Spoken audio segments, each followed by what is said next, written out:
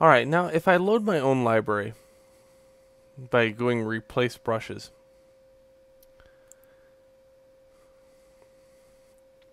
I have just my brushes that I want to work with, and I want to show you how to save the attributes onto your brushes. So, in other words, I have to open up also my brush palette, and I'm just going to put my brush palette in with my brush presets.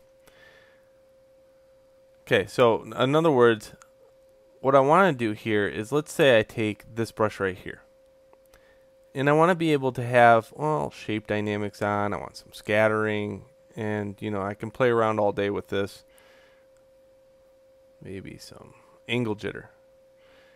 And what happens is I have this brush that kind of looks like cells. Okay. Very cool.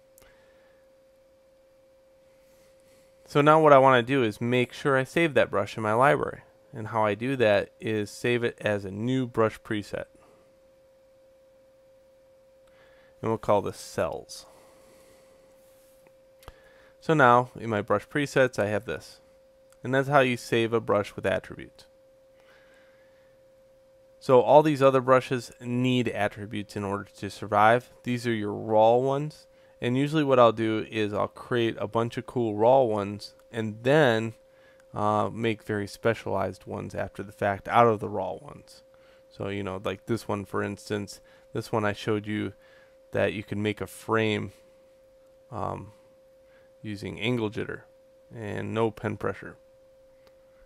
Okay, I might want that as a brush preset, so I'm going to save this as a new brush preset and call it jag frame or something like that.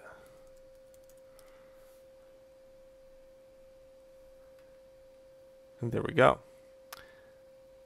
Another way you can do that is save it as a tool. So under tools, there's a tool preset, and I have a couple of these already saved out.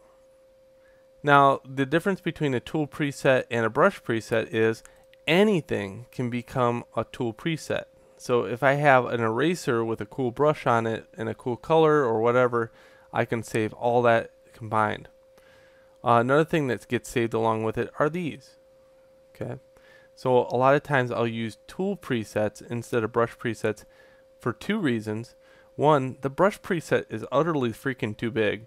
Okay, so this takes up half my screen. This is a super sexy little tiny tool preset palette that I could set off to the side, and I'll use this about 99% of the time. So, but if I wanted to make a good ABR series to share on the internet, I'll save brushes, save my brushes out,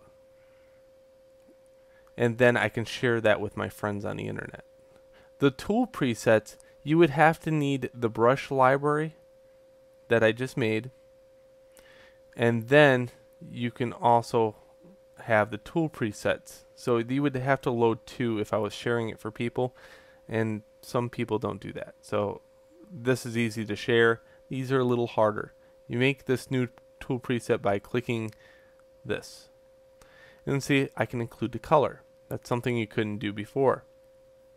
So if I want a red,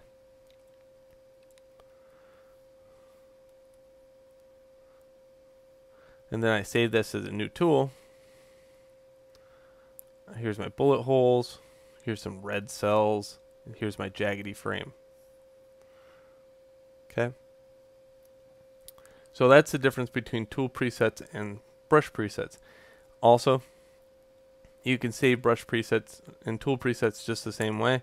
So if I want to save tool presets, I can.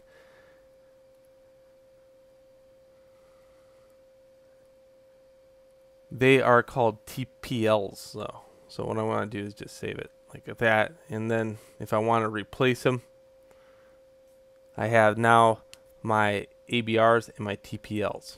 So different kinds of libraries within Photoshop. Alright, so that's the difference. Those are how you manage your brush presets and brushes, and please move on to the next video.